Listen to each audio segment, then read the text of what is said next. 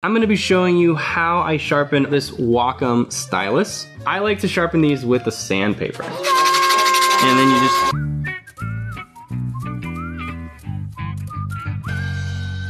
Hey guys, welcome to Proco. My name is Stan Prokopenko. I'm going to be showing you how I sharpen all the various graphite and charcoal pencils that I use with a bunch of different methods of sharpening, different tools. We're going to be covering wooded pencils with electric sharpener, wooded pencils like the Blackwing with the Blackwing non-electric pencil sharpener, the woodless graphite pencils using razor blades and sandpaper, charcoal pencils, also razor blade, sandpaper, all the different sandpaper tools I use, and the 2mm mechanical pencils using the Staedtler rotary sharpener. Alright, so let's get started. First, I'm going to go into the wooded pencils, and that includes your regular old number 2 graphite pencil, which is equivalent to an HB. A lot of the time when you're drawing with graphite, you're going to be using the tip. It's good for detailed work, it's good for longer rendering. You could use the side, I use the side all the time as well, but if you are going to be using the tip, just an electric sharpener is very convenient to have by your desk, so that if you're really in the zone, you just... done. I recommend battery powered because you just want to be able to just grab it, put it in. You don't want to have to plug it in, and it gets you out of the zone. That's the point. Is that these are very convenient and they work well. When you do get one of these, get one that says it gives you a longer point. This is the longer point.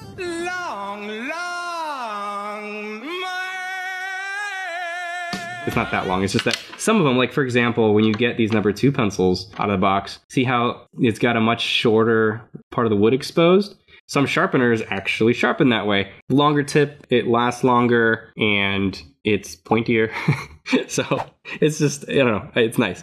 But you can't really bring them with you. You're not gonna put that in your backpack, it's pretty large. So I use actually this Blackwing sharpener, and this works really well with any wooded graphite pencil. It doesn't work so well with the woodless. It just kind of starts getting slippery in there. I like it because it has a 2-point system. You use both of them. It's much better than these little ones here you get with everything you order. I don't know, I have probably like 12 of these, because if I get a set of graphite pencils, they always come with one of these. I don't understand why they make them so bad, because basically when you sharpen it, yeah, okay, this one doesn't even work. Let me get another one. There, so this one's working much better. I usually do this over a trash can. If I keep going, there's another thing that happens where the tip ends up actually starting to curve back out, and it doesn't get it to a nice point. It's also just breaking the wood. Like these blades, I don't know, they make them so cheap. These are very inconsistent. I do not like to bring these with me, because if I bring a bad one, then I have nothing to sharpen my pencil with, so I don't use these. This has been very consistent. They do come with some extra blades in here. These blades can be replaced. You just take out the screw in there and put it in, and these are fresh blades that I have not used. I've had this pencil sharpener for like a decade. So it's got 2 holes in it. You're gonna start with the first one on the left, and what that does is it takes off the wood, and look at what it does at the tip. It's really weird. It has this extra little bit at the end that it doesn't get. It's not a point, it's just like a straight tube. So now the second hole will sharpen the graphite. It's 2 different blades. One is made for sharpening wood, and one is made for sharpening the graphite. It's kind of nice. Done. Perfect point. The wood is nice and smooth, not all broken up. So 2-blade system works amazing. There's another way I sharpen the wooded graphite pencils. Sometimes I want to use the side of the pencil. When you use the side, look at what happens. You see how the tip gets darker, and then it gets softer as I go into the thicker part. There's no way to get like a nice feather. So what I do is I start with the electric sharpener, get a nice point, and then I just get some sandpaper and I round it out a little bit. Basically you just put it on the side, not all the way flat to the wood, just lift it just the tiniest bit, and you start rounding out the tip to be more like a bullet. So instead of a perfectly straight spear, it's a spear and then it starts to round in a little bit, like a bullet. We'll see what happens. No, I always wipe it afterwards because there's a bunch of graphite dust. Now, I don't get that tip. I could draw softer edges. I can control the edge. If I really want to get a sharp edge, I'll just use the tip and then, you know, I draw off to it. But this is more like a feather that I can control. And I have not exposed more of the wood. I'll show you how I do that later. But if I want to use the side, but I don't need a long part of the graphite, electric pencil sharpener, a little bit of sanding, like for 5 seconds, and I'm ready to use the side of the pencil. So let's jump back to this sanding block. So they come in different textures, right? There's either really coarse or really fine sandpaper. This one is 150. The lower you go, the more coarse it gets. This one's 150. I think that's kind of a good middle ground for charcoal and graphite. If I'm sharpening something like a charcoal pencil and it's real thick and I want to go really fast, I want to sharpen it real fast, I have 120. This is much coarser. I don't go more coarse than this. This is gonna leave scratches on your pencil, on your graphite pencils. So basically, like, I would say stick between 120 and like 250, somewhere in there. Try them out, see what you like better. It also depends on what kind of pencil you're using. But you know those long, skinny strips you can buy at the art store, and you use it for like 10 seconds and it's already completely dark and you rip them off, throw them away. Instead of those tiny ones, I like to make these large ones or use a paddle. Yes, I do use these, but it's got sandpaper on it and it's actually a perfect grit. Like, it's a perfect amount of coarseness. I think it's like a 150. That's what it feels like. And so I buy these, they got a handle. It's perfect, but you know, you can't take the sandpaper off. You kind of have to throw away the whole thing when it's a little bit too dirty. So these are a little more economical. So I'll show you how I make these. So I'll make one of these coarse ones for a charcoal pencil I'm gonna use later. And I have 2 of them taped together. It's a little bit thicker. It's more comfortable to hold. And this could be any wood. It really doesn't matter. You just need something to wrap the sandpaper around. And then duct tape. If you use tape that's not strong enough, it doesn't stick to the sandpaper very well. So that's why I use the duct tape. Sticks to sandpaper, real nice. Ta-da! Little sanding block. You can make a bigger one, a smaller one, whatever you prefer. I actually cut this strip. Sand sheets come much larger. I just cut a little sheet the size of my wood, wrapped it around. Also, my friend Cutter made me one of these handles, and this is really nice. He just cut this wood and sanded it down, and you can get whatever sandpaper you want, cut them up into strips, and then it's held together by a little plate. And if you need to replace, if you're all out and you put more in, you just take the bolts out, put more sandpaper in, close it back up. This plate doesn't just hold it down, it also acts as a way to rip the sheet off. Basically, this is just a larger version of the crappy little ones that you can get at the art store.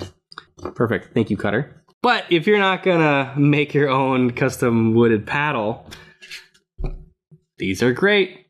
Or these are great. Or you could even just hold a piece of sandpaper and just use it like that.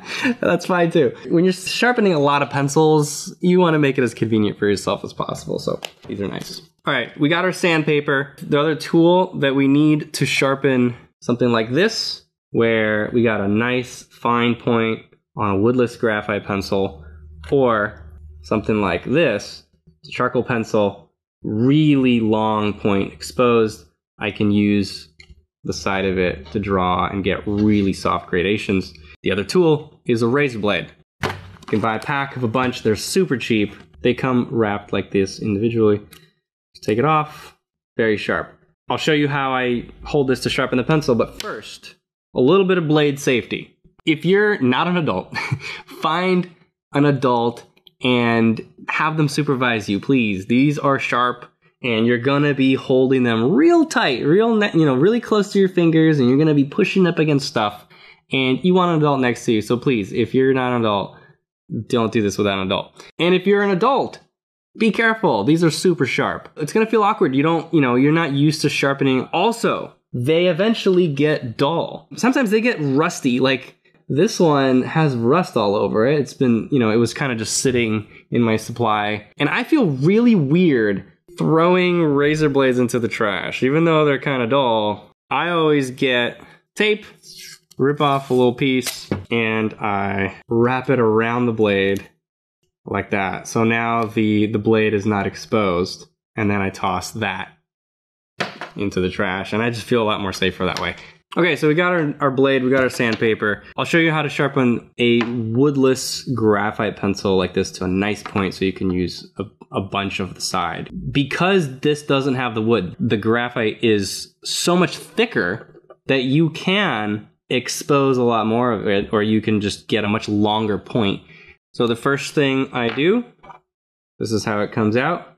First thing I do is use a blade to take off this coating that's on it. I don't know if it's glue or plastic, whatever. Use a sharp blade to take it off. And this is how I hold it. You just grab it, thumb and index finger, you could put 2 fingers on it, hold the pencil pretty much the same way, and then you just slide it like this. And you have to find the correct angle of the blade in order to be able to slide it and take the plastic coating off. You don't want to dig too deep into the graphite and start carving, little valleys in there. Now I'm going to get my coarse sandpaper out and get that corner out as fast as I can. And then same thing, once I got that corner pretty much soft, then I'm going to start rounding out the tip to be a little bit more like a blade. Not too much, just a little bit. It's still mostly a spear. Still going to be very pointy. Paper towel. And there you go. Nice tapered point. You can use the side and get very, very soft gradations with that. Although the texture of the paper will show through more when you do that. So sandpaper is also how I sharpen these 5.6mm mechanical pencils. See, they come with these really small leads. They come in these packs. Just feed one in, leave the amount you want, get some sandpaper, do the same thing. Take off the corner, make a spear, and then round out the tip, make it a bullet. And it looks like this. These don't have the coat on top of them because they're meant to be put into a holder, a clutch, so they don't need a coat to protect your fingers from getting dirty. These woodless pencils have a coat because they're meant to just be held naked, and so this is just to keep your hands clean. So no need for razor blades with these bad boys. Next up, I'm going to show you charcoal pencils. So this is my most commonly used pencil. I use charcoal a lot. In my drawing basics course, I use mostly graphite, just because I feel like it's good for people to start with a much simpler tool. This one's meant to be held in a way that's frustrating for someone that's just starting out. So in the drawing basics course, I'm easing you into the overhand method, having you use both tripod and overhand as you get better. I have a broken one right here. What you do is first you got to take off a bunch of wood. Same thing. You hold the pencil like this, the razor blade like this, put the blade where you're going to start, and then you're going to just push. Your right hand, if you're right-handed, is going to guide the blade. Your left thumb is pushing. So you're guiding with this, you're pushing with this.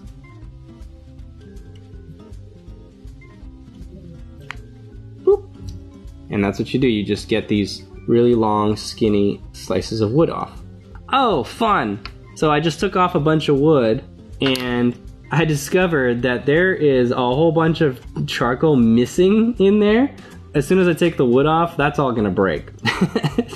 It was broken inside before I even started. So I'm gonna get another one. Here's one that's really dull. I like to expose a lot more. Like, see here, here's one that's sharpened. Here's one that I've used for a while that I kinda need to freshen up a little bit. So I'm gonna take off maybe 1/2 inch of the wood. The same thing, little slits. Boop. And with charcoal, it's really soft. It's really important that you don't dig in. I mean, it's also important when you're doing it with the graphite, but it's so much easier to mess that up with the charcoal pencil. Is your angle of the blade is going too far in to the lead, and you just carve a hole right into it. So skinny slices are better so that you don't take off any charcoal. You're only taking off the wood.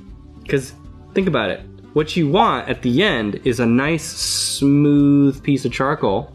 And if you dig into it, well, now you don't have a smooth piece of charcoal anymore. Now you have an indent, and when it comes up, you got the part that touches the paper, and you're just gonna get a line in there. Try to keep your hand relaxed too. If you flex your whole hand, it might get cramped up. And that just means you're squeezing too hard. Gotta be real gentle with it. And again, a sharp blade just makes everything easier. If you have to push really hard, probably means the blade is dull. Sometimes when you expose the charcoal, you take all the wood off, sometimes you'll see there's a little bit of glue that was there between the wood and the charcoal. And I just very softly, you just kind of scrape at it. You don't need to push with the other thumb for that. You literally just kind of. Also, sometimes, not often anymore, but sometimes there's going to be a little rock, like tiny little rocks in the charcoal, very, very small. And the razor blade might get kind of stuck on it. And if you're going too fast or you're pushing too hard, when it gets stuck, you start pushing in and it breaks the whole pencil. So just be careful with that. If you feel a rock, you could totally feel it when you're scraping at it. You just have to kind of chip away at that little part very gently until it comes out, and then you're good. Once I got that exposed, some people like to keep going with the razor blade and get that whole corner out. Honestly, I just prefer to just go right to the sandpaper. This is like quick and dirty. Okay, and then if I want to go a little less dirty, a little more fine on the sandpaper, so it's not scratching off my charcoal pencil, switch to this one, the 120. And you can also go sideways. And by the way, I'm twisting the pencil the whole time. Same thing with the graphite. When you're sanding your pencil down, don't just hold it tight and then just go with one face of it, because then you just get a flat plane. I'm twisting it the entire time I'm sanding it down. Wipe it off. A lot of powder on there. You go into the paper and you do that, it's just go right on your paper, and then you're gonna smear it all over. There it is. Beautiful. All right, next up, 2mm mechanical pencils. And these are fun. These are really thin.